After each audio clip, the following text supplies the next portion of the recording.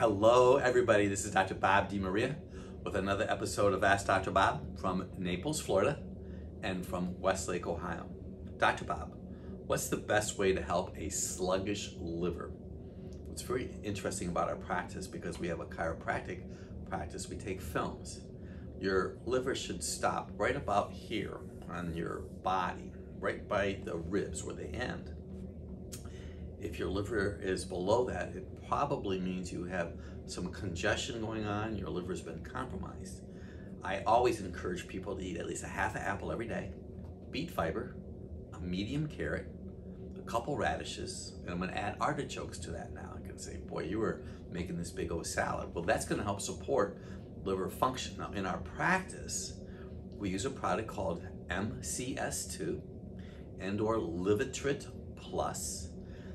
Those are either a proprietary blend of ingredients and/or herbs that support the liver. You might get, or I might encourage you to get Dr. Bob's Guide to Detoxification, because we talk about the castor oil pack in there. So there's a lot of ways to help get that sluggish liver moving. Very good question. Dr. Bob, I heard you mention mosquito bites often on your videos. What do I take to help them from biting me? That's a really good question. I have learned over time that mosquitoes seem to be attracted to people who don't have enough B vitamins. B vitamins can be depleted because of sugar and stress. Thiamine, especially that particular B vitamin, will help whatever kind of fragrance will be released by your body. Mosquitoes just don't like that. So if you're in the woods and you walk with a friend and you're hearing all this flap, flap, flap hitting themselves, you probably know that those people have their hands in the cookie jar, because they're eating sugar, and sugar takes B vitamins out of the body. Now, how can I tell? This is also a really interesting question. If I have a yeast issue, I heard you mention the saliva test. What can I take for a yeast test, or for yeast if it's a positive test? I had someone yesterday call me, and it happened to be a female, and she was having some issues with secretions of potential yeast in her lower abdomen and her female organs. So there's a simple test that you can do, and I talk about this in several of my books, called the saliva test.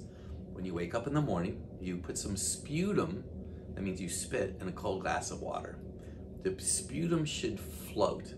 If the sputum sinks, chances are you could have a yeast issue. Now, we use a product in our practice called Caprin. Well, there's a great book written many years ago by a gentleman by the name of Dr. William Crooks. It's called The Yeast Connection. That's why I learned a lot about fruit. That's why one of the reasons we don't promote fruit, because fruit just allows those bacteria and those yeast organisms to grow. So do the saliva test. If it's positive, you may consider Caprin, and/or we use Agrisept-L. Agrisept-L is a citric seed extract. I personally take 10 drops every day. It helps manage unfriendly organisms. I'm Dr. Bob DeMaria.